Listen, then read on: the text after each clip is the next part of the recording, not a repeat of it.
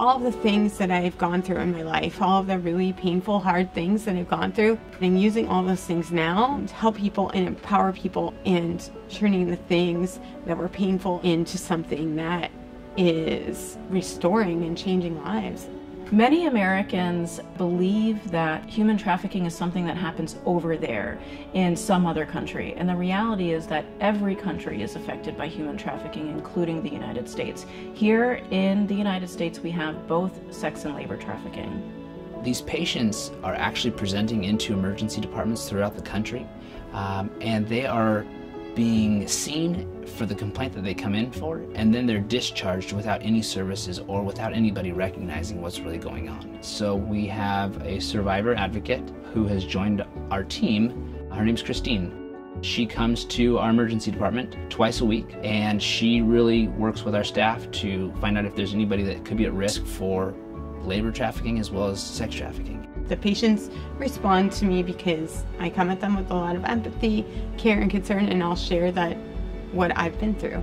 And that is usually the bridge that needs to happen for somebody to take the next step or accept the help.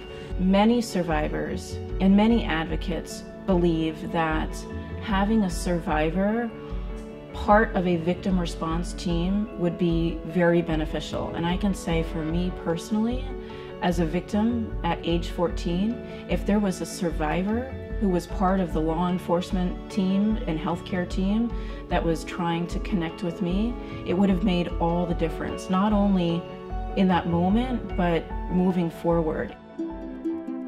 When I'm able to relate to them on a level that says, I've been there too, I understand, you're not alone, and you're not the only one who's ever gone through this.